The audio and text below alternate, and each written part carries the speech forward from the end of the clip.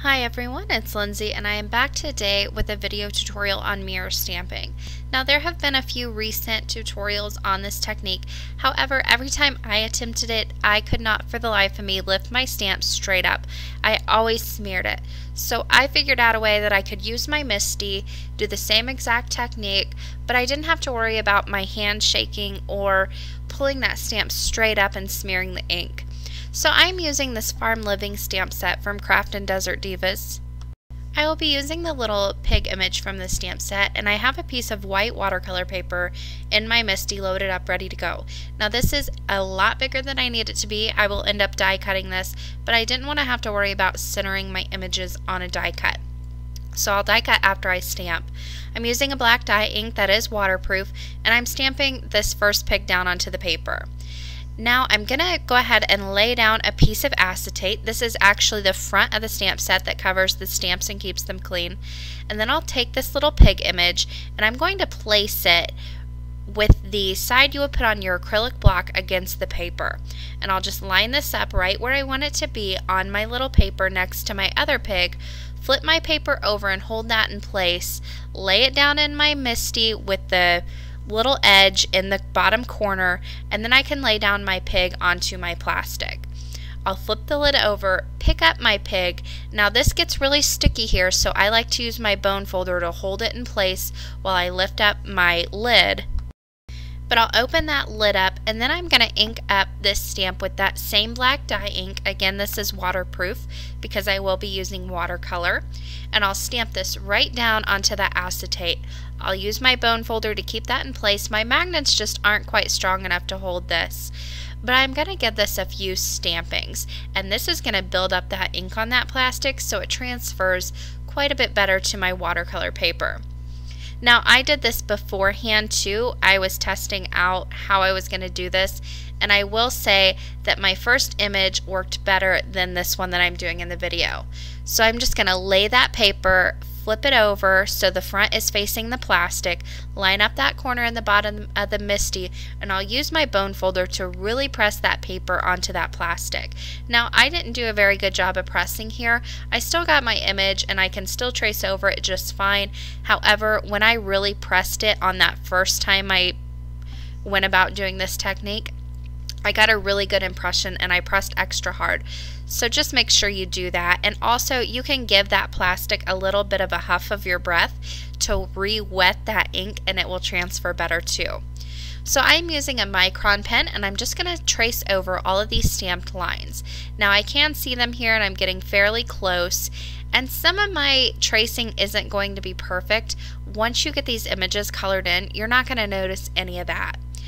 But you do want to use a black pen that will correspond with your coloring medium. I'm watercoloring, so I'm using a micron pen. If you're using Copics, you'll want to use a pen that is Copic friendly. So you just need to think about those things before you start your coloring. So I'll speed this up and just let you see how I went about filling in all these little lines. Just take your time and really trace over them, and if you need to get down to eye level, do it. Sometimes I need to get a little bit closer just to see how my lines are actually lining up, and that's okay. But I just went ahead and went over these very slowly, and I'll fill in all of these little spaces where they should be black. And if you really want these to match, like you want your inks to match, you can also trace over that image that you stamped on the right hand side that you first stamped just regularly. You can trace over that too, and then your lines will match perfectly with the color of ink. But I don't mind it to be a little off. So I'm filling in the eyes down. That was the trickiest part, and I'm adding in the little eyelashes as well. And then there you can see I've got the perfect mirror image. Now I didn't want to have to worry about centering images on a die cut before, so now I'm just going to go ahead and line these up inside my little die here. This is the stitched rectangle die that is included in the Fancy Frames die set from Craftin Desert Divas, but I'm just lining those two pigs up in there, and I'll use some painter's tape to go ahead and hold this in place and run it through my big shot. I also went ahead and placed my sentiment on the bottom there just as a placeholder, just to make sure that I get my die exactly where I want it. So for the watercolor, I'm going to be using just a few of my distress markers here, and I've got this pink color out. I believe it is Worn Lipstick, and I'm going to color in my pigs with this color. Now I am using a very light hand here and really fading this out almost into white. I really wanted to go for that really soft look on these pigs. I'm using quite a bit of water and just a little bit of that marker here and there to really fill these in and get them just a touch of color. Now for their little ears, I did bring in just a touch of Pick Raspberry, also for their little snouts as well, just for a little variation in the pink colors. Now underneath the pigs, I'm adding a little bit of crushed olive just for a little bit of ground, and around them I'll use some tumbled glass very lightly and really fade that out as well for a nice sky in the background. Again, I used quite a bit of water to really fade out both of those colors.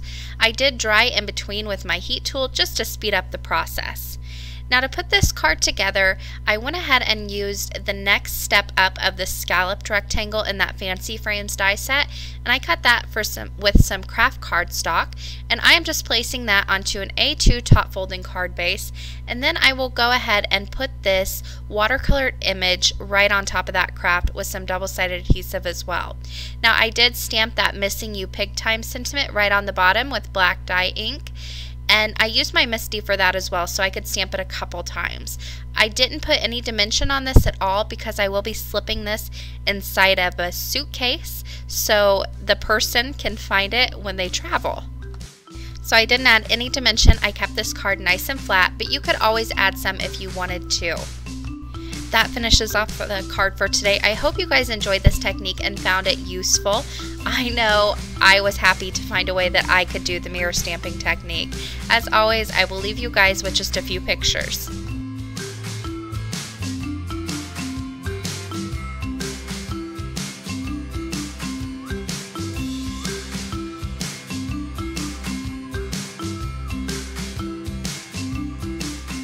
For more information and the supply list for this card, you can head to my blog or the Craftin Desert Divas blog. I will leave both links in the description box below.